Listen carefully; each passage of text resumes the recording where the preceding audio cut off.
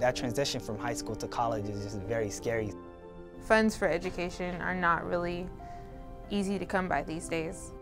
Would I be able to juggle being a parent of 5 children and college? I hadn't used math concepts in years other than to add and subtract.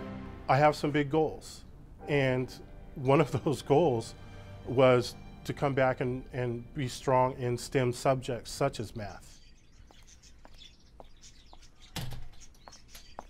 Our students come to us from all countries of the world, all different ages, all different employment backgrounds, all different sets of goals, and to put them through a single pipeline in terms of assessing their skills, it just did not feel responsive to the culture of our community, and frankly didn't feel very humane.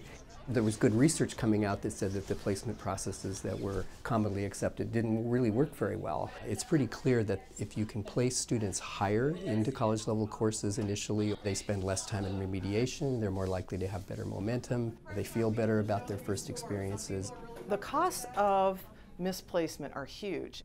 Misplacement impacts students emotionally. Students want to move to and through a degree and to a living wage quickly. We just kind of completely re-envisioned the college placement process at Highline on a very comprehensive scale. The way we do placement at Highline has shifted from a transactional approach to one that is educational and participatory for students. With students at the center, we see placement as a start of the educational process for students. They're coming here on our campus to learn, and that shouldn't start the minute that they get into a classroom. It starts with placement.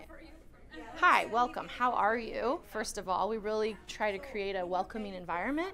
Here at Highline, we have multiple measures, so students can place into English classes via their high school transcripts, GED scores, their Smarter Balance.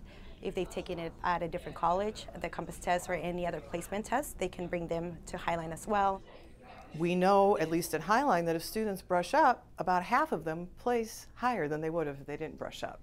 We're making it really clear to students about here's what happens if you get into a class that is way too easy for you or is way too difficult for you, right? Often we find that students are more underplaced than they are overplaced.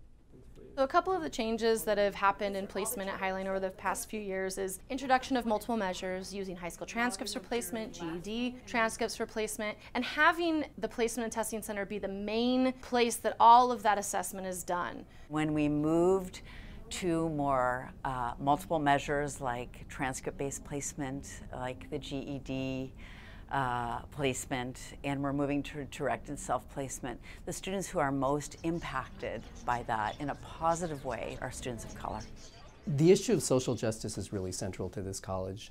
I would argue it's embedded in the community college mission. Given the diversity of the community that we serve, we're starting to have a conversation about intentionally dismantling structures that have increased disparity or have decreased equity. Can we unpack that and try to look at it through a different lens?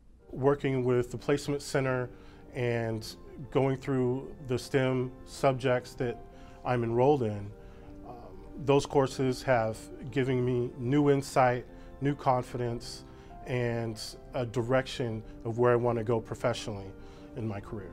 The Placement Center helped me with both English and math. It was actually more than just advising. They really sat down with me and really did the work with me. The math, anything I needed, they helped me through it. My first year of credit courses worked really well for me, and I'm doing outstanding. I feel very confident. I just started a job into the field that I am going into, and you know, it's a blessing.